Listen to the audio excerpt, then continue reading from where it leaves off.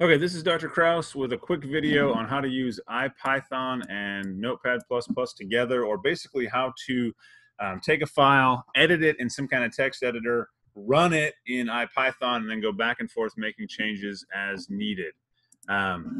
So I'm going to do this using the normal IPython console. You can use the Qt console. I'm going to do that mostly because that seems to be the easiest way for me to change the fonts, which I don't seem to be able to change that setting.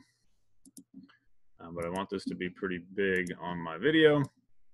There we go. So I have this file in my text editor, and it's saved in this folder, and I happen to know where this folder is. And the key thing is I got to take IPython, and I've got to CD or change directory into that folder. And the one easy way to do that is to browse using the Windows kind of File Explorer, File Manager, whatever this thing is called nowadays, and browse to that folder. And then click up in the address bar, and you can see that it highlights it. And then I can Control-C and or right-click to copy that. I come back over to IPython, CD, right-click, and now I'm in the folder that contains the file that I want to run. If I want to verify that, I can type ls*.py, and it'll list any Python files in that directory, and I can see the file that I want to run. From that point, I just say run pulse.py, and it generates my figure.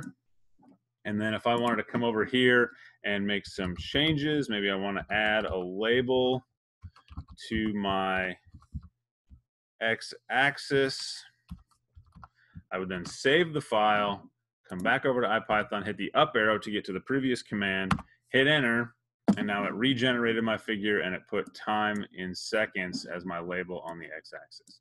So edit the file, save it, flip over to IPython, run it, and then go back and forth as necessary. And the key first step is to CD into whatever directory I want to be working on, and then I use the ls*.py command to list the Python files in that directory to see that I'm in the right directory. Then if I hit Control-D to close IPython and I were to restart it, because of its command line history functions,